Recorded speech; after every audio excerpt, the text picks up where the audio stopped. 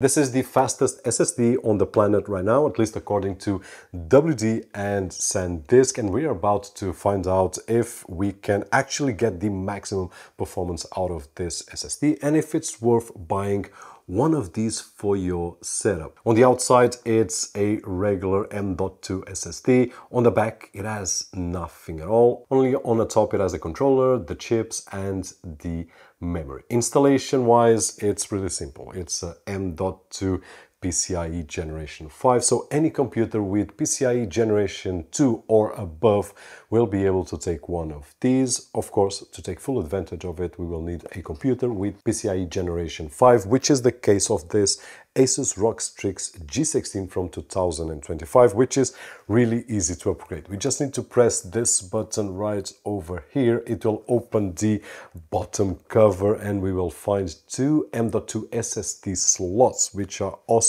I can upgrade the original SSD or I can place this one as a second SSD. And if you are watching this video on your Windows 10 or 11 computer and you still haven't activated and can't even edit your desktop icons, don't forget to check out cdksales.com, where we can find budget official OEM keys at an affordable price, and with the coupon code that you can see on screen and down below on the video description, it will get even cheaper. But let's take a look at some benchmarks and also at some real tasks like opening our computer, just pressing the button, then starting it up to see if we can find a difference between the SSD that comes with this machine, which is a 6000 megabytes per second SSD, and this one right over here, which does 14,900 megabytes per second. Now, the first test that I did was on Crystal Disk Mark, and the original SSD, just out of curiosity, is also a WD. It's an SN5000S, and I was able to achieve 6,200 megabytes per second. On a WD Black, I was able to achieve only 13,700 megabytes per second, which is crazy speeds, but it's not the 14,900 megabytes per second. So what I'm going to do as soon as I can is I'm going to test out this SSD on another motherboard so that I can check out if the limitation is on the Asus laptop side or if it's on the SSD. The next test that I did was on Blackmagic disk speed.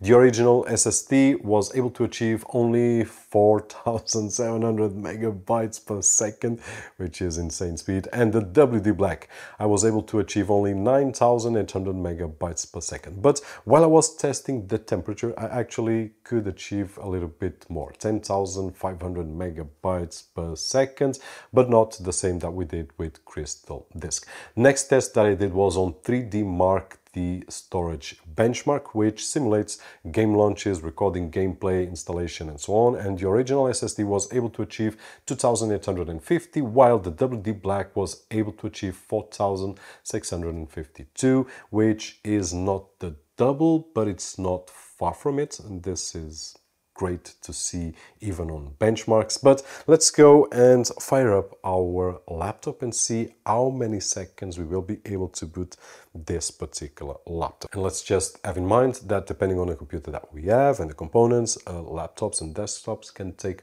longer. So I did exactly the same test with the both SSDs. The original SSD took 18 seconds and 31 since I pressed the on button until it reached the Windows screen. On the WD Black, before I tell you the number, let me know down below in the comment section right now, if you can, of course, and thanks for that. What's the duration that you think? About 10 seconds, 5 seconds, or very close to the original SSD? But before I give you the answer, thanks for that. Now, I was able to achieve, as you can see, 17 seconds and 72. So we will not get the double of the speed in certain tasks, and this is one of them. When I boot a computer, I'm only gaining 1 second in this particular task. And one of the most demanding apps that we will find on any computer are games, regardless if we play games or not. I did try Forza Horizon 5, since I do initiate the app until it reaches the initial screen. The original SSD was able to achieve that in 1 minute and 17 seconds, while the WD Black was able to achieve the same tasks in 49 seconds, which is cool. And here we can see a big difference. We're talking about 20 something seconds of difference. So if we multiply this by many times that we do that with our computer with plenty of tasks, then we will get some return better than the 1 second return that we got on starting our computer with one SSD or the other. I also did another test, which was the temperature, which is something that people is concerned on SSDs of generation 5. And what I was able to watch was that the maximum temperature during 20 minutes of continuous read and write 5 gigabit files was about 53 degrees Celsius. So it's well below the 85 degrees Celsius limit on this SSD. And by the way, we are in summer. I live in Portugal, Algarve, really warm. Here on the office at this moment, 26, 27 degrees Celsius, which is more or less on that line where sometimes I need to think if I'm going to turn the AC on or not. But to mention that it's not 10 degrees like in the winter, for example, or 15, that probably would lower down a few degrees, 3 or 4 degrees. But I'm really comfortable with these temperatures. I've been using SSDs all my life. I've been measuring a lot of them, and some of them achieve higher temperatures, and they are not from generation 5. So here, just fine. So the question is it worth it to get one of these or not? And in my opinion, the answer has to be a yes or a no, depending on my situation. For example, with this Asus ROG G16 from 2025, which has the WD SN8100, which is from generation 4, achieves 6,000 megabytes per second. 2 terabytes on this machine. If you ask me, should I upgrade with 2 terabytes of a 14,900 megabytes SSD?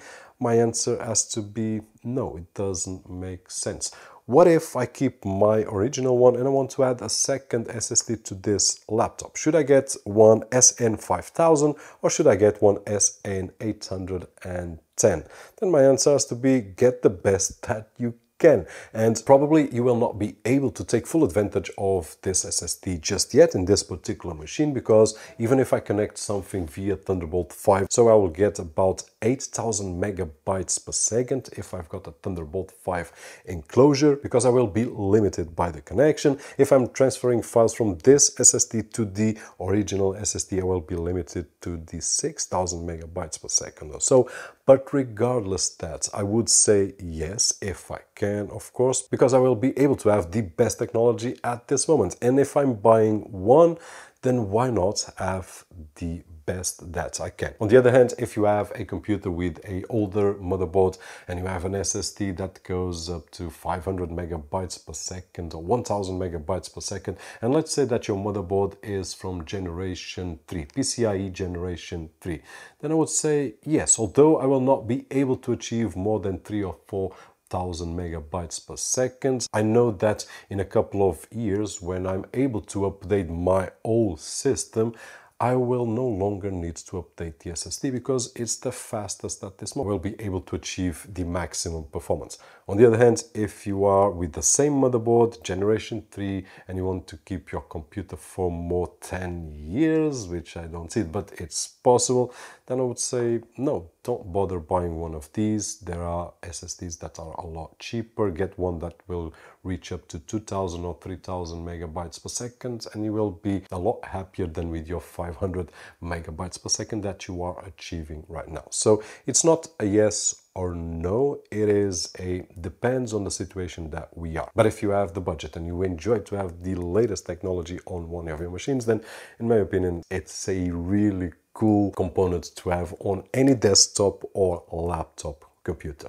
That being said, hope that you enjoyed the video, and if you did so, don't forget the usual thumbs up right over there, which is really appreciated on this side of the screen. My name is Roberto, and as always, I'll see you on the next one.